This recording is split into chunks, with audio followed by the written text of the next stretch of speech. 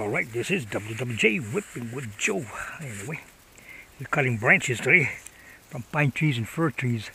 This is a pole saw. This is for my son. He let me use it. Anyway, I had to take the blade off because this thing came off. It does come off.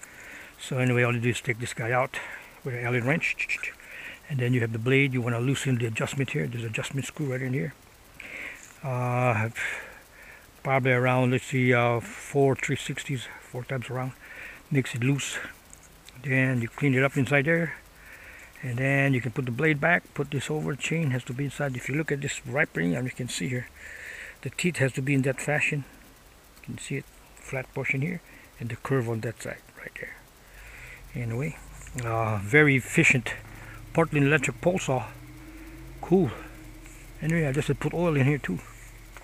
It's got a gauge in here.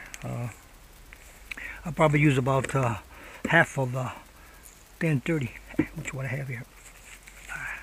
Anyway, gotta use I think it's like 16 gauge wire for the extension. Got all them, got a big one over there. Got them all over there. Trying to separate these by firewood and kindling. But anyway, the last portion inside here, I cut it down, and we're cutting all the small branches now.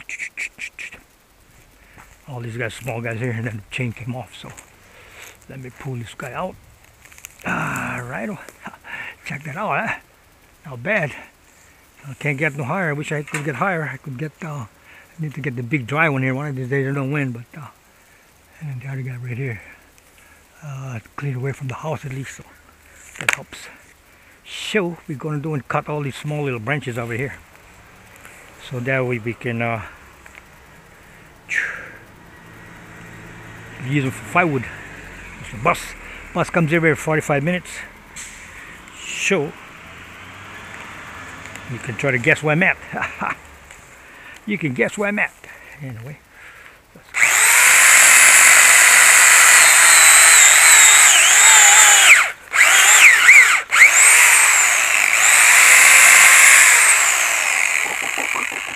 Alright, got the big one you got to worry about. So let's go cut this big guy right here. Yeah, let's go cut this big guy right here. Alright.